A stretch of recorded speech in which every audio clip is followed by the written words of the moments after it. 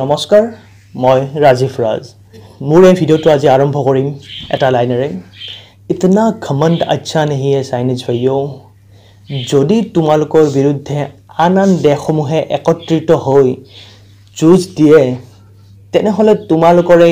মুডা চকু খপ কৈ উঠি যাব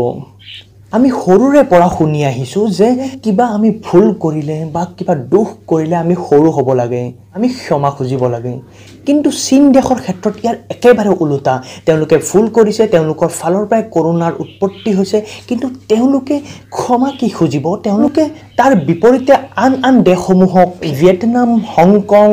টাইৱান আদি বিভিন্ন দেশক তেওঁলোকে ডিস্টাৰ্ব কৰিব আৰম্ভ কৰিছে তেওঁলোকে বিভিন্ন এনেকুৱা কাৰ্যকলাপ কৰি আছে যাতে আন দেশসমূহে তেওঁলোকৰ যুদ্ধৰ প্ৰতি উত্তেজিত হয় এতিয়া তেওঁলোকৰ টাৰ্গেট হৈছে আমাৰ ভাৰত মোৰ অনুভৱ হৈছে চীন দেশৰ কি লাজ নাই নেকি উফ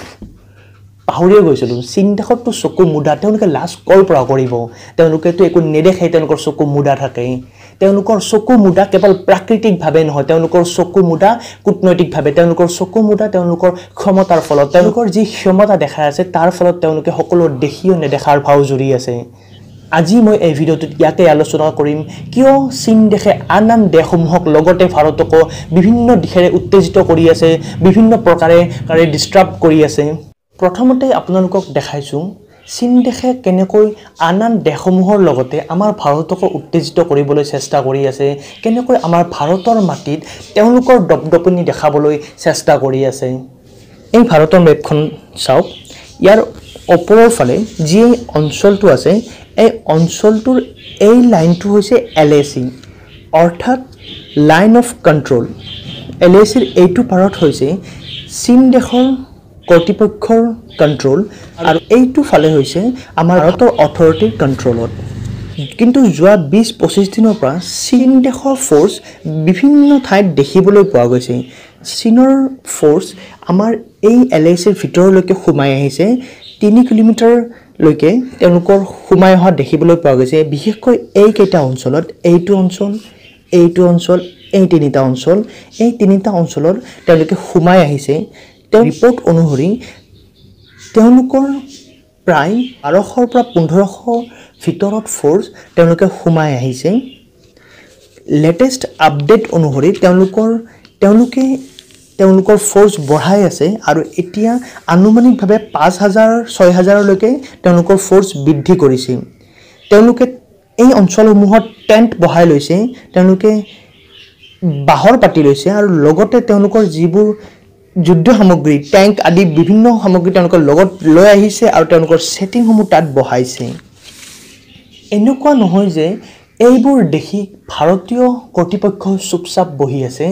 ভাৰতীয় কৰ্তৃপক্ষ তেওঁলোকৰ ট্ৰুপসমূহ তেওঁলোকৰ মুভমেন্ট আৰম্ভ কৰি দিছে লগতে ভাৰতীয় কৰ্তৃপক্ষই এতিয়ালৈকে 5 বাৰ তেওঁলোকৰ লগত আলোচনা মীমাংসা কৰিবৰ বাবে তেওঁলোকৰ আগুৱাই গৈছে কিন্তু চীন কৰ্তৃপক্ষৰ ফালৰ পৰা কোনো পজিটিভ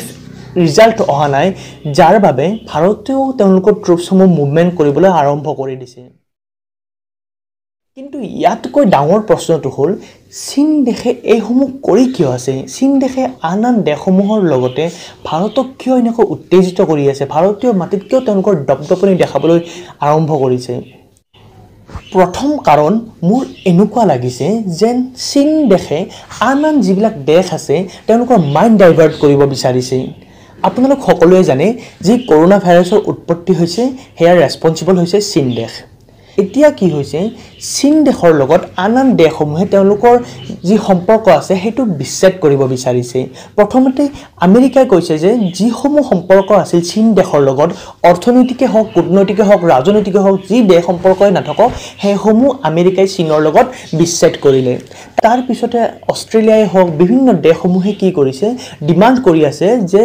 চীন দেশৰ ওপৰত এটা ইনকুৱাৰী হ'ব লাগে যে তেওঁলোকে এই যি কৰোনা ভাইৰাছ আছে তেওঁলোকে জানি বুজি বিয়পাই দিলে নেকি গোটেই পৃথিৱীত ইয়াৰ ওপৰত ইনকুৱাৰী হ'ব লাগে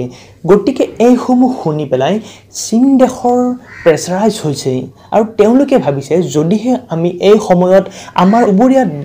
দেশসমূহক আমি ডিস্টাৰ্ব কৰোঁ তেওঁলোকক উত্তেজিত কৰোঁ তেনেহলে দেশসমূহৰ মাইন্ডটো ডাইভাৰ্ট হ'ব শিফট হৈ যাব এইসমূহ বিষয়লৈকে আৰু কৰোনাৰ যি বিষয়টো আছে হেতু তল পৰি ৰব গতিকে মই ভাবোঁ যে এইটো এটা কাৰণ হয় নেকি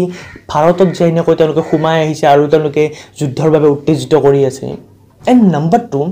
মোৰ এনেকুৱা লাগিছে যেন চাইনাই ৰিভেঞ্জ ল'ব বিচাৰি আছে আমাৰ ভাৰতক। কিয় বিভিন্ন দেশে ৬২খন দেশে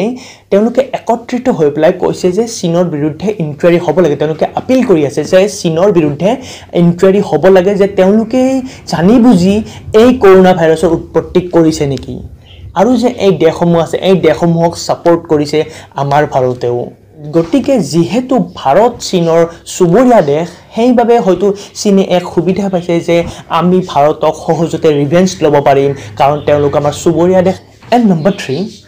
চীন দেশত বহু কোম্পানী আছিলে, বহু দেশৰ কোম্পানী তেওঁলোকৰ তাত প্ৰতিষ্ঠিত আছিলে, কিন্তু এই কৰোণা ভাইৰাছৰ ইনচিডেণ্টটোৰ পৰাই তেওঁলোকে তাৰ পৰা শ্বিফটিং আৰম্ভ কৰিলে। তাৰ পৰা তেওঁলোকে উঠি আহিলে, আহি পেলাই ভিয়েটনাম, হংকং, টাইৱান, ভাৰত আদি দেশসমূহত তেওঁলোকে শ্বিফ্ট হৈ গ'ল। যাৰ ফলত চীনে হয়তো ভাবিছে যদিহে আমি যিবোৰ দেশসমূহত এই কোম্পানীসমূহ গুচি গৈছে তাত আমি যদিহে প্ৰব্লেম ক্ৰিয়েট কৰোঁ, যুদ্ধ আৰম্ভ কৰি দিওঁ, তেনেহ'লে হয়তো এই কোম্পানীসমূহ আকৌ চীনলৈকে ৰিচিফ্ট হৈ যাব, হয়তো তেওঁলোকে আকৌ ঘূৰি আহিব।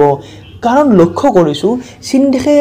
বিশেষকৈ তেনেবোৰ দেশতহে প্ৰব্লেম ক্ৰিয়েট কৰিছে যিসমূহ দেশত এই কোম্পানীসমূহ গুচি গৈছে। ভাৰতে হওক, হংকঙে হওক, টাইৱান হওক, ভিয়েটনাম হওক, এই দেশসমূহত। এণ্ড নাম্বাৰ 4, চীন আৰু ভাৰতৰ যি LACৰ কথা মই আপোনালোকক প্ৰথমে ক'লোঁ, লাইন অফ কণ্ট্ৰল, তাৰ কোনো নিৰ্ধাৰিত মেপ নাই। চীনে ক'ব বিচাৰে যে তাৰ এই LACৰ আগতো তেওঁলোকৰ অথৰিটি আছে, লগতে ভাৰতে কয় যে ইয়ালৈকে চীনৰ কোনো অথৰিটি নাই। গতিকে ইয়াৰ কোনো